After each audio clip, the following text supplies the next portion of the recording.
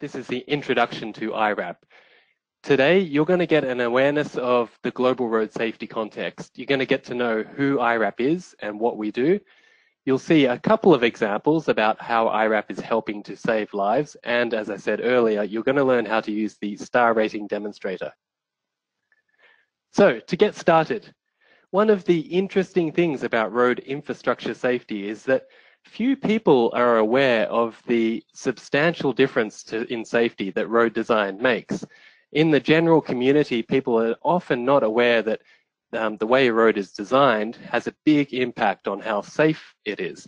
And in fact, there's many cases where road engineers themselves are not fully aware of that important difference. On the road on the left that you can see, that's a road from Australia, my home country. And on the right, you can see a road that's in Sweden. To many people, these two roads are quite similar. And in this case, let's say they have the same speed limit. People travel along the road at the same speed. You could be the same person driving in the same car at the same speed, but just because of the way the road is designed, you face different levels of risk. And in fact, the road on the left has a risk rating or a risk of death and serious injury that's about 5 times higher than the road on the right. And you can see we would give it a 1 star on the left, and the photo on the right, we would give 4 stars. So understanding those often subtle differences in the way that roads are designed is pretty much what iRAP does. We provide a tool for measuring those differences and communicating what the levels of risk are on different types of roads. The reason that that's important is because road safety is incredibly important. Road crashes are the leading cause of death for young people worldwide. It's a stunning statistic that not many people are aware of. Worldwide, 3,500 people are killed in road crashes. Another 100,000 people daily suffer life-changing injuries. Between now and 2030, millions and millions of people are going to be killed and injured on the world's roads. These sorts of injuries that people suffer are devastating. If you have a chance to talk to a trauma surgeon, particularly in a country that's developing, those surgeons will often tell you that the sorts of things that they deal with, the sorts of injuries that they deal with, are not dissimilar to the sorts of injuries that people suffered during wartime. They're amputations, quadriplegia, severe brain damage, burns, degloving, dislocations, fractures. These sorts of crashes leave a huge impact on a community and on families. If any one of you have been unfortunate enough to lose someone in a crash or have a friend or a family member injured in a crash, you know what sort of emotional and social impact that has. But crashes also have an enormous financial impact on the country's economy, but also in the family's daily life. Many countries have a serious problem where if someone is killed in a crash, the family then needs to borrow money to pay for the costs that they've incurred and the lost income that they've incurred. So dealing with road crashes is, to me, the most important reason for getting involved in road engineering. So iRAP was created to help tackle that huge problem. We're a registered charity. We have a simple vision. Our vision is a world free of high-risk roads. We do something fairly simple. We measure the risk on roads all around the world and come up with suggestions about how you might reduce that risk. We've worked with about 80 countries around the world and assessed more than 1 million kilometers of roads. We're quite a small team. There's about 20 people in the entire iRAP team, but we've been able to make a pretty big impact and spread all around the world by partnering with some of the leading organizations in road safety globally. So one of our key program donors is the FIA Foundation. We have a long history of working with the FIA. In fact, iRAP and road assessment programs began with the FIA motoring clubs in a number of countries in Europe and Australia and the US. It started by the motoring clubs rating roads for safety, giving them a star rating for how risky or how safe they are, and communicating that to decision makers and to the community. But we quickly developed into a program that works very closely with road agencies, road owners, and designers to help improve the safety of road designs. And that's where our connection with the Global Road Safety Facility, which is part of the World Bank, became very strongly developed. We also work through the Global Road Safety Facility. We work through them with Bloomberg Philanthropies, and FedEx sponsors our Safe School program. We also have the opportunity to partner with many development partners worldwide, including the World Bank, the Asian Development Bank, the Inter-American Development Bank, BHP Billiton, and Google.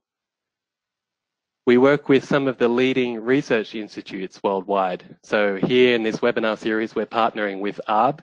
In the UK, we work with TRL. We have a partnership with SWAV, with MIROS, the Institute of Transport in Mexico, the Korea Transport Institute. Each one of these institutes helps to develop and feed in research that drives the iRAP models. They're also members of what we call the Global Technical Committee, and that's the committee that oversees and governs the development of the iRAP model. And we have what we call self-governing programs as well. We really encourage countries to take the iRAP program, take the iRAP models, and implement them in a way that really suits that local country's context and needs. So we started with EuroRAP, there's OzRAP, USRAP, ChinaRAP. Our most recent addition is ThaiRAP. So Chulalongkorn University is at the center of the ThaiRAP initiative, which has just begun. So we work at a programmatic level across many regions, but also at a project level across many, many countries. And we're really fortunate now that so many countries and organizations are adopting star rating targets. So in Australia, for example, Queensland, the province of Queensland has said they have a target that 90% of travel will occur on 3-star or better roads by 2020. In the United Kingdom, they say that 90% of travel will happen on 3-star or better strategic road networks, part of the strategic road network by 2020. And they're looking for 4- and 5-star ratings for motorways. Other countries have adopted similar targets, and the Asian Development Bank, the Millennium Challenge Corporation, the United Nations have all adopted star rating targets for projects that they work in as well. So if you're involved in road design virtually anywhere in the world, ensuring that your roads are getting up to at least 3 stars should be a real target that you're aware of and really interested in trying to achieve. At the center of how we think about road safety in iRAP and how the model was developed is what's become known as the safe system. And this is possibly the leading philosophy about how to manage safety worldwide. It has its foundations in similar philosophies like Vision Zero from Sweden or sustainable safety from the Netherlands. It really emphasizes the need for safer people, safer vehicles, safer roads, and safer speeds. What it essentially says is you can't achieve a completely safe system without focusing on each of those 4 elements. We can build roads to be very safe, but we really need people to behave safely. We need them to be traveling in safe vehicles, and we need them to be traveling at safe speeds. So the interplay between those 4 things is incredibly important. And at the center of it is the understanding that human beings, we have a limitation, and that limitation comes through in 2 ways. 1, we make mistakes, and 2, we're actually quite fragile. And one of my favorite ways of dealing with this or explaining this is to give a little thought experiment. So what I'm going to do is get you to imagine that, and you might even like to shut your eyes while you do this, and get you to imagine that you're a developer. You're building a fabulous new tall apartment building. And you say to the architect, although I want this to be a fabulous new building, I also want you to try and save some money somehow. I want you to do it a little bit cheaper. So the architect says to you, okay, what we're going to do is on the balconies, like the one on the screen, we're not going to build the handrail. We're going to save money by not building the handrail. Instead, what we're going to do is put up a sign on each of the balconies. And the sign is going to say, when you come out on this balcony, don't run, don't drink alcohol, don't run around, like don't go too fast, don't be distracted by your mobile phone, don't be tired. Because if you do any of those things, you run a risk of falling off the balcony. And actually, to add to that, what we'll do is also draw a white line along the edge of the balcony. Now, I don't need to tell you what happens next, right? Someone at some point is going to fall off one of those balconies. We know that that's going to happen because people make mistakes. We can tell people how to behave, we can put up signs, draw the white line, but at some point someone is going to make a mistake and fall off the balcony. And because we know that human beings are fragile, their chances of being killed or seriously injured once they fall off is really high. So in building construction, the engineers and architects, they implicitly know the importance of building the infrastructure to help manage risk. But we don't totally get that in road engineering yet. We still are doing the equivalent of building a road without the equivalent of a handrail. So thinking about this safe system, whenever we're designing a road and when we're star rating a road, we're always trying to think about what mistake could happen on this road and what would be the consequences of that. So getting into what iRAP does, we have 4 key protocols. The protocol that's, I guess, best known, most well known, is the star ratings. So in the top left of the screen, you can see a picture of a road in Beijing, some cyclists, and that road gets a 4-star rating in the iRAP model. And you can see it's basically, essentially, because the bicyclists have got their own space. One of the other protocols that we use very commonly is called the Safer Roads Investment Plan. And that's closely linked to the star ratings. In fact, it's the second stage that happens after you do the star ratings. And that's a plan that gives you suggestions about what could be built on a road and what would be its effect in terms of A, lifting the star ratings, and B, how many lives it might save over a period of time. And that plan is based on the financial cost of building the facility and also an estimate of the economic saving of the crash costs avoided. And in this case, this little example you can see in the city of Bogota in Colombia, you can see where there's the blue dots are where bicycle lanes have been suggested in the iRAP assessment, and we're very lucky to have seen actual bike lanes implemented and upgraded in Bogota as part of the work there. One of the other protocols that we use is called crash rate risk mapping. And here you can see a map from Slovenia. And this is showing the crash rate, so actual crashes along each section of road. The sections that are black colored are the highest risk, where most crashes happen, given the traffic volumes along the road. And the green sections are where the lowest numbers of crashes are happening. And so using this, you can see the actual safety performance based on actual crashes. And in the bottom right-hand corner, you can see what we call performance tracking. I think the heading is not come up yet. There it is. And this is basically using the star ratings or the crash rates to track the changes over time. And in this case, you can see one of the locations where a school crossing has been improved in South Africa.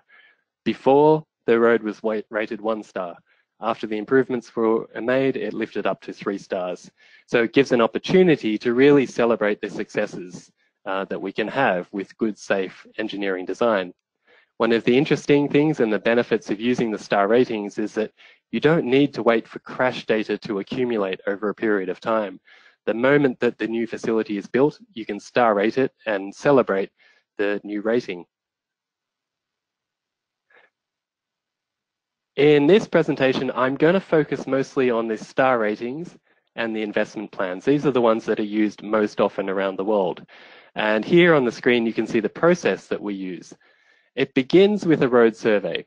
And very simply, what that is taking a video and videoing a road. So seeing what's actually there.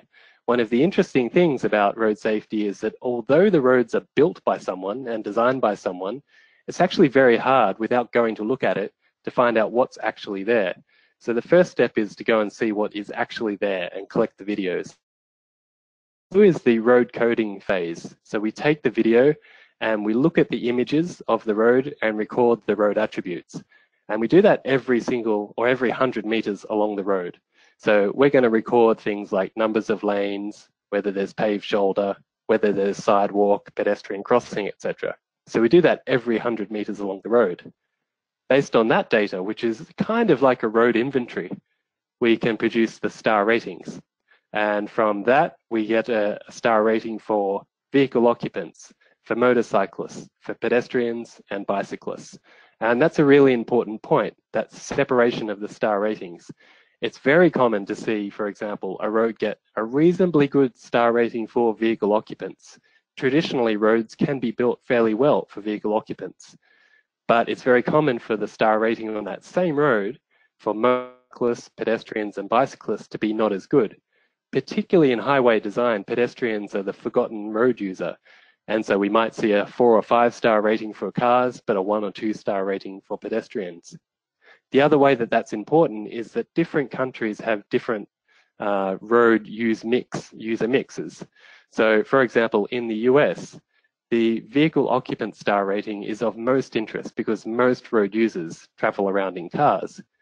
In Vietnam, the motorcyclist star rating is of most interest. In some of their cities, more than 90% of vehicles are motorcycles. So the motorcycle star rating is incredibly important.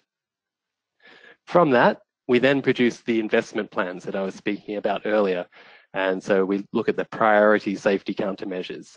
So we can say, for example, if you have $1 million and you've looked at a series of roads, how would you spend that $1 million in a way to get the best bang for your buck in terms of saving lives and lifting the star ratings? Or if you have $100 million, what would the plan look like? So the software that we use, Vida, is capable of helping you make some of those plans. After you've made that plan, we hope that you quickly move into designing the roads.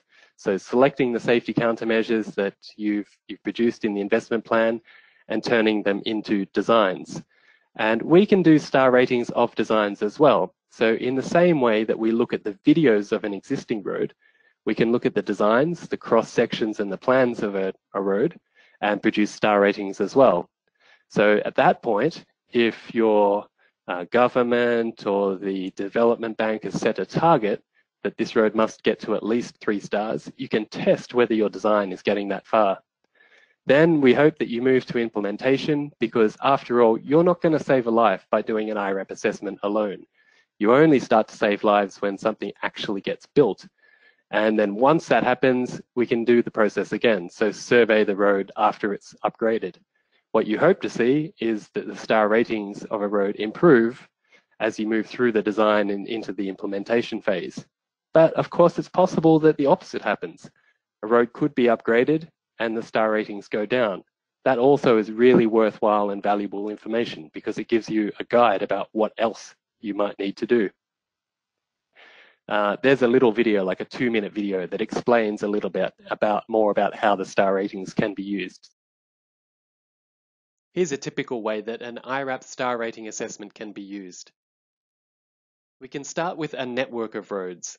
It doesn't need to include all the roads in your country, province or city, but it should include the important ones where most people drive, ride or walk. When the assessment's done, you're going to have star ratings for the road network. There will be separate star ratings for vehicle occupants, motorcyclists, pedestrians, and bicyclists. Sections rated 1 or 2 stars are the highest risk. Sections rated 3 stars or 4 or 5 stars are the lowest risk. You'll also get a Safer Roads investment plan. That's a plan that lists out safety countermeasures that could be used throughout the network to improve the star ratings and save lives. The size of the plan, the cost of the plan, can be adjusted to meet your budget needs.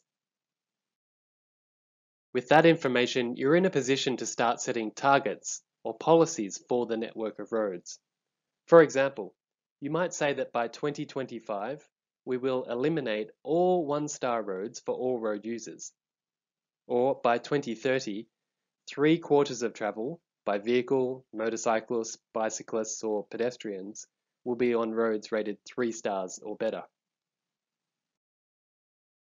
From there, local planners and engineers can focus in on the priority sections of road. They can bring the iRAP data together with, for example, results of a road safety audit. That's where a road safety expert goes out on site and examines the local conditions and local environment in detail. They can bring in crash data so they can see what types of crashes are actually happening on that section of road. They can put that together with their local knowledge to develop a safety plan for that section of road that truly reflects the local conditions. Local designers can then take that plan and turn it into detailed instructions about what will be built and how it will be built. It's good practice to perform a design stage road safety audit at this point as well. The designs can also be star rated so that you have a measure of the likely impact on safety that the designs will have. When the designs are built, it's again good practice to perform a road safety audit before the road is formally open to traffic. And iRAP star ratings can be performed at this point as well, so that you have an objective measure of the change in risk that the road improvements are likely to have made. Overall, when applied across many local areas and priority sections of road, even small improvements can add up to large, life-saving gains right across the network of roads. So, I said earlier that we look at each image every 100 meters along the road, and this slide here gives you a bit of a summary about what the attributes are that we measure every 100 meters along the road. So we measure things like that can be categorized into the geometry. That's the number of lanes, how wide the lanes are, what the curves are, is there dips or crests, and what are the slopes, like the gradient. We look at things like the delineation. So is there edge lines and center lines? Are there signs in place? We'll look at intersections. Is there an intersection present? If so, is it 3-leg or 4-leg? Is it signalized? Does it have protected turn lanes? We look at facilities that influence safety for bicyclists, such as bicycle lanes that can be segregated from the road or integrated into the road, or even if there's wide paved shoulder that gives the bicyclist some space to move along. We look at things like pedestrian crossings. Is there traditional at-grade marked crossing like a zebra crossing, or is there a raised crossing, a signalized crossing, a overpass like a pedestrian bridge? So in total, we look at about 50 different attributes that we know influence the likelihood of a death or serious injury happening. Now, really importantly, each one of those attributes is backed up by some sort of international evidence in terms of a crash modification factor. So what you can see on the screen here is the risk factors that are used in the iRAP model for the risk of pedestrian death or serious injury while they're crossing a road. So let me explain it a little. Across the bottom, you can see the number of traffic lanes in each direction. So 1, 2, 3, 4. And then these numbers going up the scale are the relative risk of death and serious injury used in the iRAP model.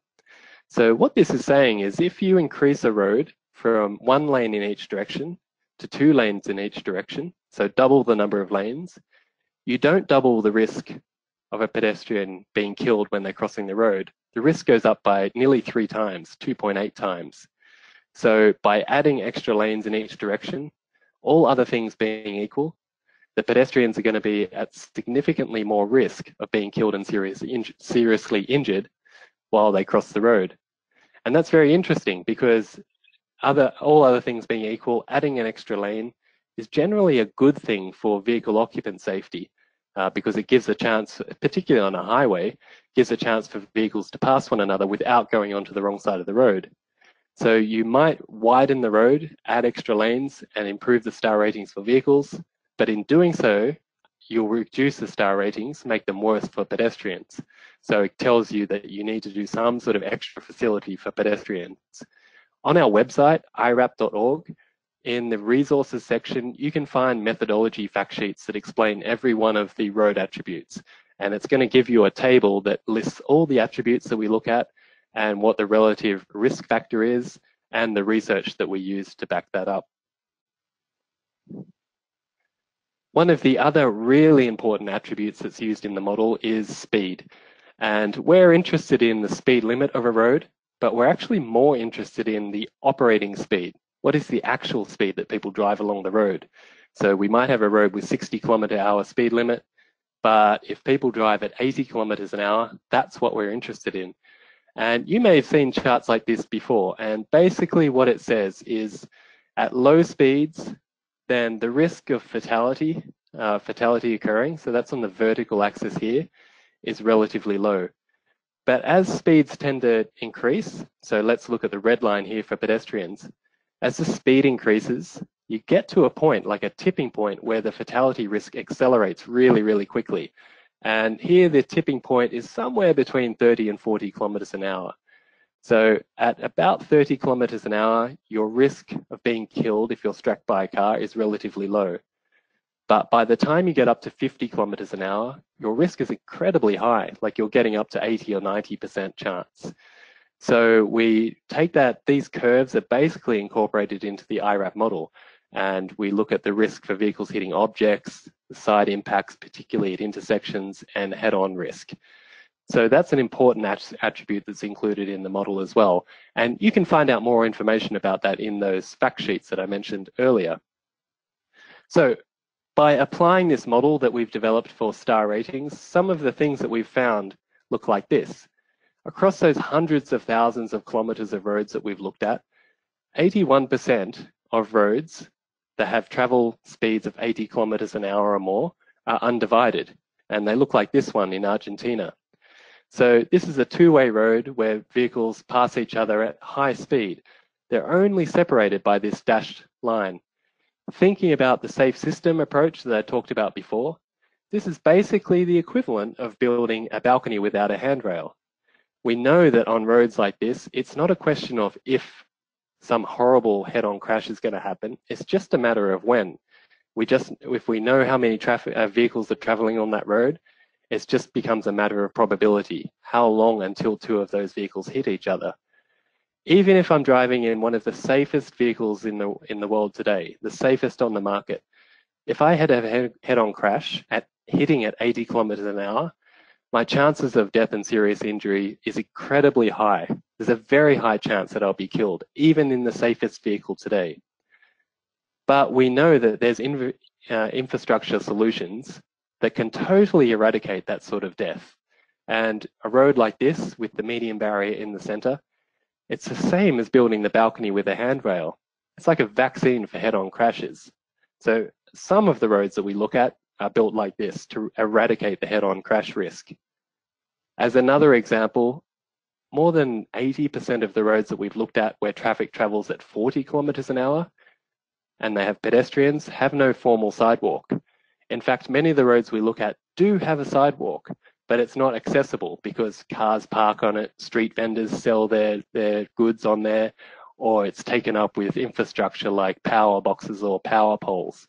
And this is an example not far from where I live here in Manila, and it's very common. Once you have people sharing pavement like this with moving vehicles, especially faster moving vehicles, the risk of death and serious injury is incredibly high. And we know that sidewalks make an incredible impact on risk for pedestrians. Once you have pedestrians able to walk off the pavement, their risk of death and serious injury declines dramatically. One of my favorite case studies that I talk about quite often in these presentations is from Mexico. So the Mexican national government did an assessment of 40,000 kilometers of their national highways in 2012. So they star rated 40,000 kilometers of roads. And you can see that in the top map here. You can see lots of sections that are colored 1 star, which is black, red is 2 star, orange is 3 star, and a little bit of yellow here and there. There probably is a patch of 5 star here and there as well.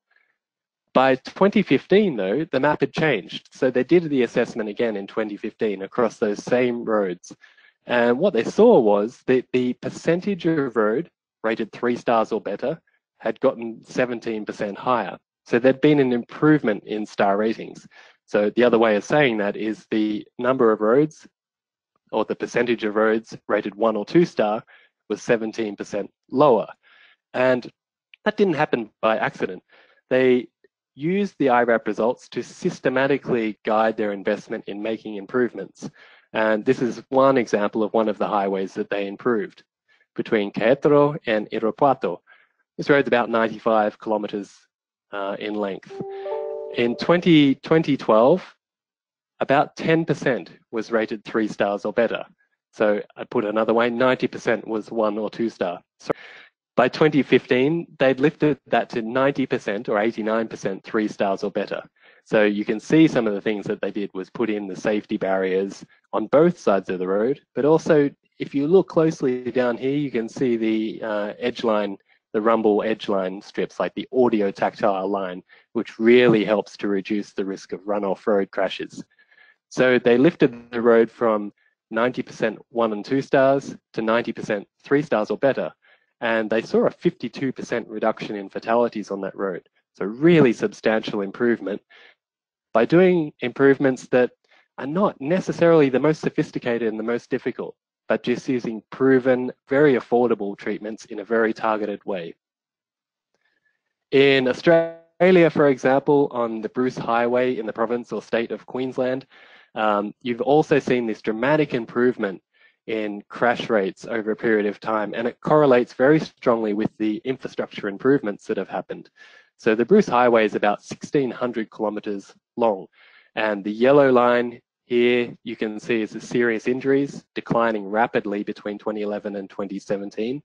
So those are indicated by the right-hand axis, and on the left-hand axis corresponds with the green line, which is the fatalities, and you've also seen a significant reduction.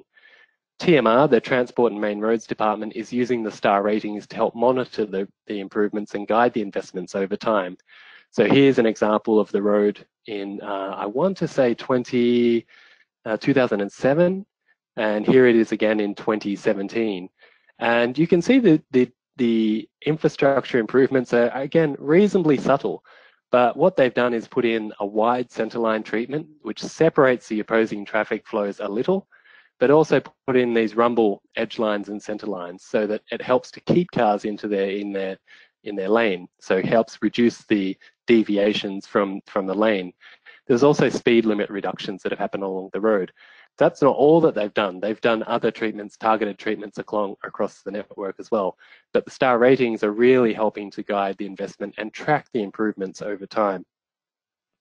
And one of the reasons that the star ratings have seen a really large uptake is because of this sort of relationship.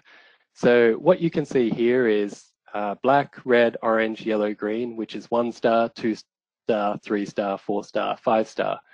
And the vertical is the cost of deaths and seriously injured per vehicle kilometer traveled in US dollars. So it's the cost of the crashes controlling for traffic flows. And what you can see is, generally speaking, the cost of the crashes occurring on 1 stars is about double what it is on 2 stars. Or put another way, if you can move a 1-star road to a 2-star rating, you can expect, on average, a halving of the crash costs. If you move that 2-star road to 3-star, you get about a halving again, and so forth all the way through to 5 stars. That helps to explain why we've said at least get your roads to 3 stars, because you can see that dramatic improvement between moving from 1 and 2 stars up to 3 stars. So if you can get your network up to 3 stars or better, particularly the roads that have got high traffic volumes, you should expect to see a really large reduction in the crash costs that are occurring. So last couple of points is that we have lots of learning modules. So you have plenty of chances to learn more about iRAP. Like I said, in the next webinars, we're going to be talking about survey, coding, and what we call VIDA Creator. They're going to give you the backbone of knowledge about how to do this. But of course, there's lots more detail that we can go into in each one of those topics. But also, we're going to be developing training on our new Star Rating for Design app. So that question I had about earlier about doing designs when there's no baseline, that training course is going to delve into that topic in more detail. We will also have the Star Rating for Schools training course running earlier next year. The other point I just wanted to make too is we do have an accreditation system in place. This is particularly for consultants who want to be able to bid for projects. So very often, for example, the World Bank will say, we want someone to help us do a star rating of the road that we're looking at, and we want to take bids from people for the best price for the data collection, the coding, or the star rating analysis. And they often require that those people have iRAP accreditation. So you can get accredited for survey, coding, analysis, and reporting. Soon we'll have accreditation for star rating designs in schools.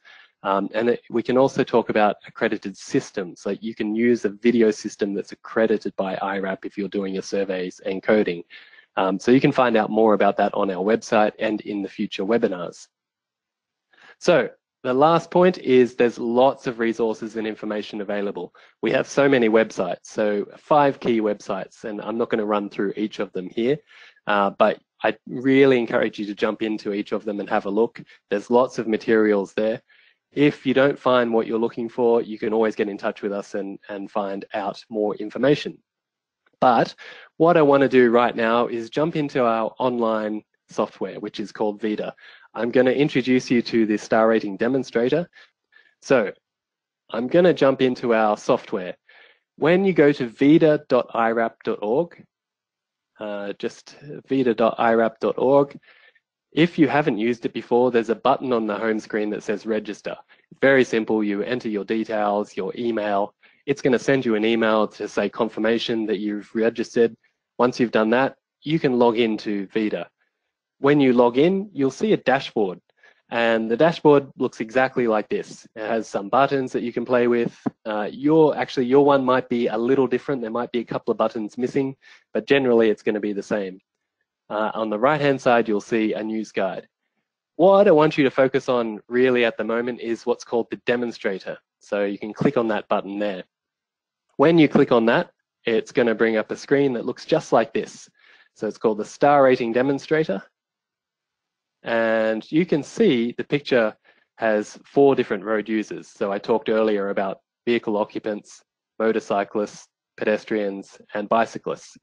For each one of those, you can see stars, and underneath you can see what we call the star rating score. So the stars are based on a score that's calculated based on those crash modification factors that I talked about earlier. One of the good things to do when you first come in here is click on the question mark. It's going to give you some information about what the star rating demonstrator is. And really importantly, it's going to give you a link to what we call the coding manual. So the coding manual is basically where we define what each of the road attributes are and what each of the categories are. So I'll explain a little bit about that in a moment, but definitely worth downloading the coding manual. It's really important.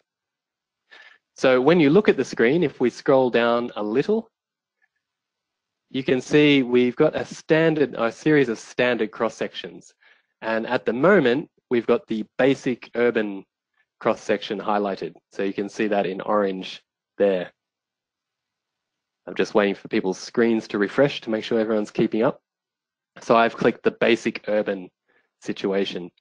If I scroll back up, you can see for this basic urban scenario, it's 3 stars for vehicle occupants, 3 stars for motorcyclists, 2 stars for pedestrians, and 3 stars for bicyclists. What you can then do is start to tinker, I guess, change some of the road design attributes that we're looking at. So along this menu here, you can see there's a roadside option, mid-block option, intersections, flow, vulnerable road users, which is VRU, and speeds. So within each one of those categories, you can see a list of different attributes.